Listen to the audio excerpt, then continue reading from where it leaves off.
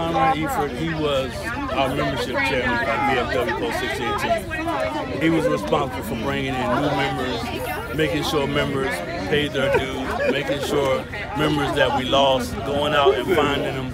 And he was in the VFW over 30 years.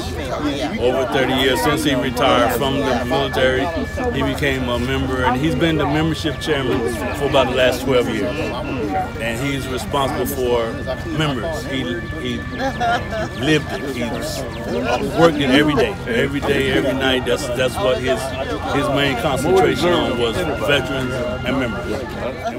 He was one of the main reasons as to why I'm a member, because he supports veterans, especially single women, and especially veterans that are here in the community and don't have resources. And he was part of the reason as to why I joined.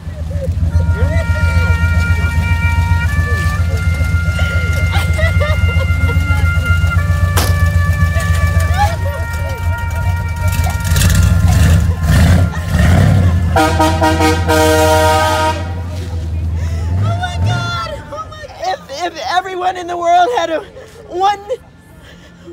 one opportunity to feel this amount of love, it's overwhelming. It's overwhelming. It's overwhelming. Thank you to everybody. Because of COVID, we're not able to do, like I was telling someone else today, we're not able to do the honors burial the way it has historically been done. So today, we memorialize my father in a different way. So maybe there will be no 21-gun salute. Maybe there will be no official playing of the taps. And maybe there won't be an official folding of the flag. But he knows. He saw. We did.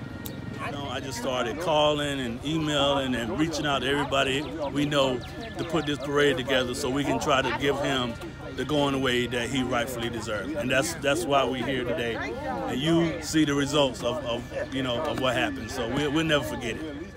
With everything that's going on right now, this is the way that you show someone how much you loved and how much you supported them. This is the way veterans act. This is the way veterans supporting veterans. That's what it's all about. Well, to me, that they're, all the veterans that served in Vietnam, most of them are heroes, okay? And I respect them, okay? He was one of our members. Yeah, it's absolutely an honor to be able to come out and pay respects like this to someone.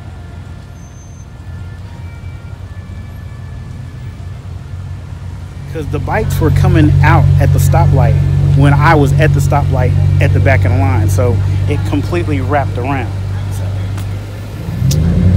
He affected a lot. And then the people that were standing outside, I didn't expect that either. So it was very touching.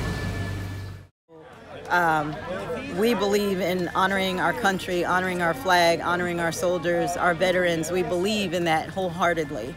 And today showed it. Today showed it.